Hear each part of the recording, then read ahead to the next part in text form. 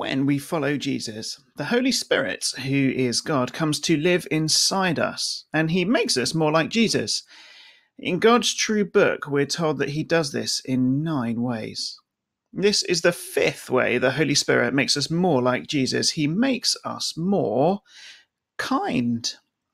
This is the 5th fruit of the Spirit: kindness.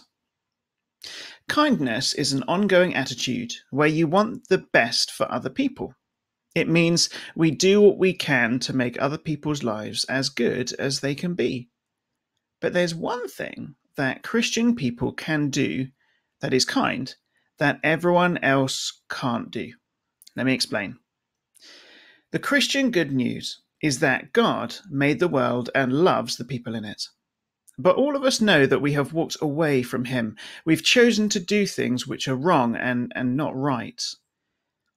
The great news is that Jesus came and took our punishment, which was being abandoned by God, when he died on the cross, and he rose again to new life, letting us know that if we say sorry for the wrong things we've done and believe in King Jesus, then we can live together with him forever.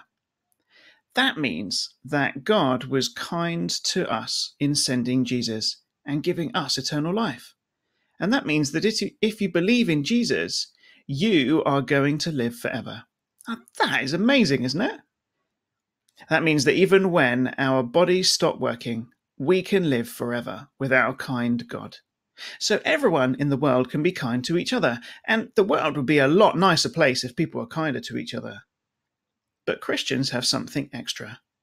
We have the good news of Jesus Christ. Think about it. The kindest thing we can do is tell other people about Jesus and the kind God who rescued us. So why not, with a mum or dad or carer or friend, talk about that now? Why not ask them what they think about our kind God and the good news of Jesus Christ?